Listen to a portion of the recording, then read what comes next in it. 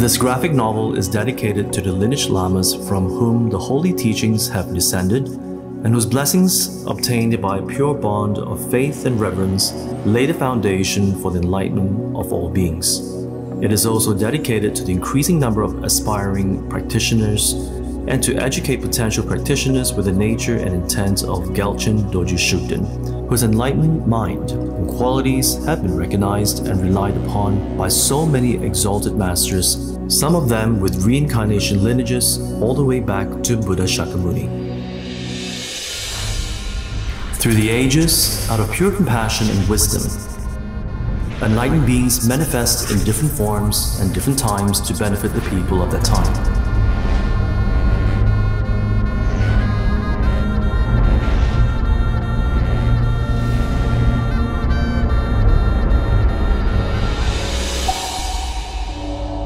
Chapter 1.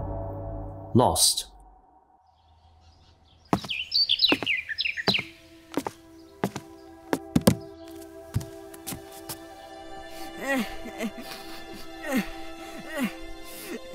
What's the matter?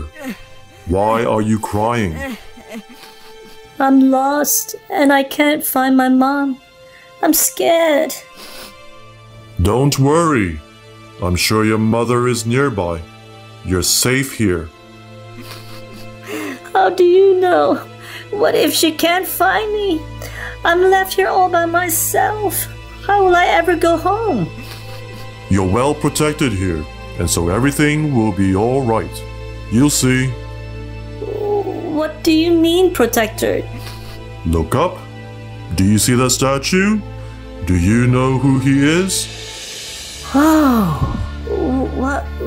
Who is that? He is the most supreme protector, Dorje Shugden. Protector? Dorje Shugden? What does he protect? Oh, many things. But right at this moment, he is protecting you. Me? Yes, most definitely. Dorje Shugden protects all. Among other things, you don't have to worry, boy. I'm Nicholas. Okay, Nicholas. Just wait right here, and Dorje Shugden will guide your mother to find you. He can't do that? That is the least Dorje Shugden can do for you. Do you want to know his story while we wait for your mother? Okay. Dorje Shugden is not just any protector. He is a powerful Dharma Protector. What's a Dharma Protector? Before I explain, do you know who the Buddha is? Of course, I know who Buddha is. Everybody knows Buddha. He was famous for sitting under the tree until he became very smart. Oh, but he was not just sitting under a tree, Nicholas.